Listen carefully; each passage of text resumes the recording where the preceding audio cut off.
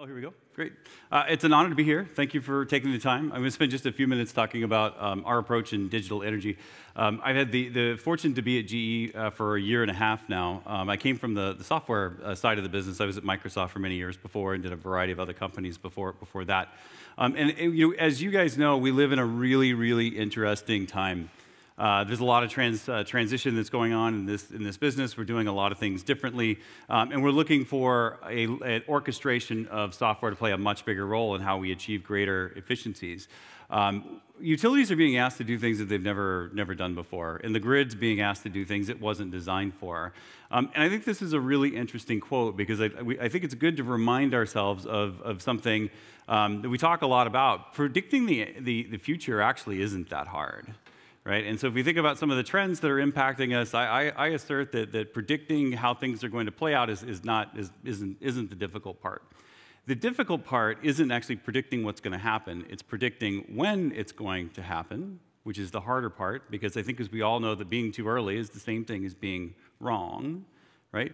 That's tough. And then having the will and the courage to do something about those changes, that's also the difficult part. And there's a cultural element to that. But the reason why I put this quote up here, where we go through, think about all the things that are predicted in this quote. FaceTime, smartphones, wireless devices, video conferencing, a whole bunch of things are predicted in this quote, which, as it comes out, comes from Nikola Tesla in 1926. In 1926, he correctly predicted the device that you're holding in your hand and all of its capabilities. Right? And so we know that these things are coming, but timing is important. And we used to talk about this a lot in the tech business, right? In core tech, and you'll hear from folks on that side in a few minutes.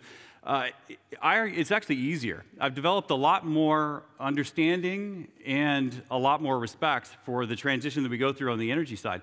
In tech, take software as an example. When a new trend comes, you can generally decide within a few weeks or a month or two if you're going to adopt it or you're not. You're either going to be on the boat or you're not. Energy is a lot harder. These trends that hit us actually occur over 20, 30, 40, 50 years. Is there a point in the future where essentially all energy on the planet is going to come from the sun? Sure, that's likely. Is that at least decades, if not 100 years out? Absolutely. So how do we think about building solutions for today when we live in a very, very mixed environment? And we're going to live in a very mixed environment for a really, really long time. So GE is one of the largest providers in the power business, hopefully, as you guys know. Almost 30% of the world's generation comes from GE, and we manage about 40% of the electrons used for electricity. It goes through our software at some point in its journey from generation, transmission, and distribution. And so we play a big role across the industry space in a variety of areas, not just on the hardware, but also on the software side. As we think about this mix of things that's happening, this time for transformation, and again, going back to a couple of themes, the grid's being asked to do things that it's never been asked to do, and utilities are being asked to mix and manage fuel at a level that they never have before. Also, I think we're taking a fresh look at the value and the benefit of being truly integrated from left to right. We're having more conversations with customers about the convergence of IT and OT and how we might get down to a closed loop cycle in markets where there's not regulatory reasons to block it, on how we might actually optimize from consumption all the way back to points of generation. For a whole bunch of good reasons in different parts of the world, in general, we see us operating in silos. We think generation is a silo, transmission is a silo, distribution is a silo, and a lot of technologies that have emerged in those areas grew up assuming that they're limited to that domain. And we're understanding that, one, there's a lot of optimization that we would do within every single one of these buckets, but the only way that you're going to get to really end-to-end network-level visibility and understanding is to be able to cross all of those silos and get to an integrated view. So as we think about the next generation of technology that's going to hit in this space, and we're working on a bunch of it now, we know we have to tackle some hard problems like cybersecurity. We have to tackle hard problems like take a distribution network and moving as much of the smarts as we possibly can all the way out to the edge. Imagine a distribution substation at various parts of the day that operates as an independent utility. It's still getting policy information on how it manages from a central location, but it's autonomous in that regard because it's got enough generation to support itself, allowing us to do micro levels of optimization all the way out at the edge.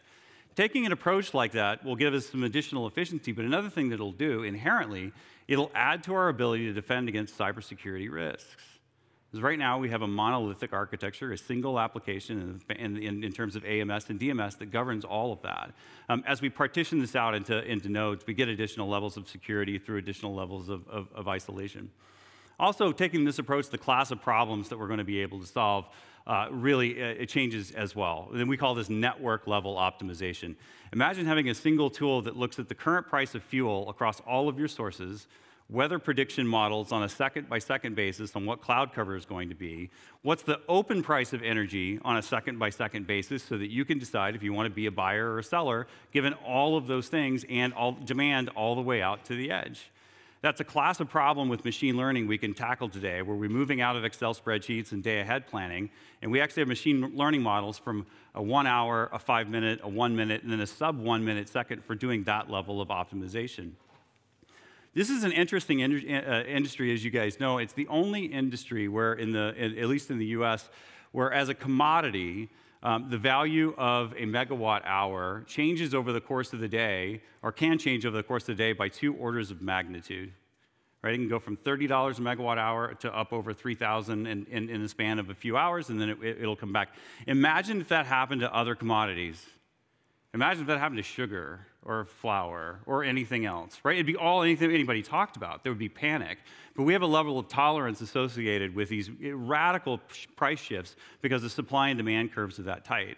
And more of our customers are trying to seek the benefit of operating in a closed-loop environment that means that they can be a provider into those spaces rather than a buyer when that's really happening. We also think this is a time for some additional investments to making the grid, as well as what we're doing on generation and closed-loop environments, more autonomous. What we have today in most of our customers is what we'd call a reactive, responsive environment. We look at changes, we see where we have load, we look at where we have need, and we make adaptations associated with that. But very quickly, we want to get to predictive, and then prescriptive, and then ultimately autonomous. We think a lot of the functions that are in that today, whether it's outage management, or restore capabilities, a lot of that can really be automated. We have tools across the market today that do things like where's the outage, how many customers are impacted, and where are the trucks, and then let a human decide how they're going to do it. There's no reason that we'd have to do that. It's a great scenario where we can get much, much higher levels of automation to allow for restore to be much quicker. And that's just one example. A lot of the work that we're also doing that has this end-to-end view allows us to do things like storm prediction and assessment.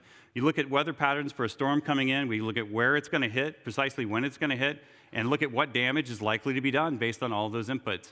We can get equipment, we can get trucks in advance of all of that, because getting equipment and people in the right place before something hits is a lot easier after. If you take a look at what Florida has been through in the last couple of hurricanes, their time to restore has significantly improved, and it needs to be a whole lot better for sure, because for a customer, the right amount of outage is 0. Right? But we recognize being ready and being prepared by knowing exactly where we're going to have the highest impact, and the equipment that we're likely to need will allow for us to get much better in that space. So if you think about all the technologies that we have across our operational components, our analytics components, our optimization components, driving all of these pieces to come together to allow us to do network-level optimization is absolutely our mission, and we think it's going to help us achieve a lot more efficiency over the next few years across the network. Thank you.